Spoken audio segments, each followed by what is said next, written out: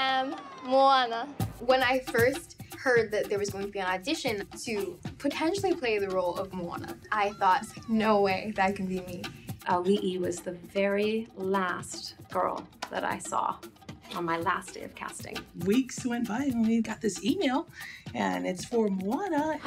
We're gonna go in for the official audition. And I had a whole bunch of fun. Then I got a callback. I was told that I would have to do more ad-lib. This is beautiful. That's good, but I don't know, is there a way you could be happier still? They tricked me. They were like, well, actually, maybe you could play it more like we're telling you that we're offering you the role. Imagine we gave you the part to Moana. And react as you would if you heard that news. And they made her do a couple more things.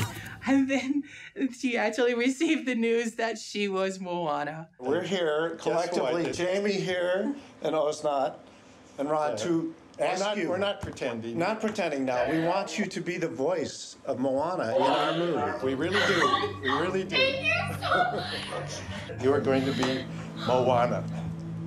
Thank you. And then I get a call at work. Yeah, I got cast as Moana. Yeah. And then it was just, yeah. That was pretty sneaky. That was sneaky. It was. We look at it as just such a blessing. Oh my God, mwah, mwah. And just what we call ono the moment and just savor it. Yeah, it's real. It's real. It really happened. Yes, Auli, you're Moana.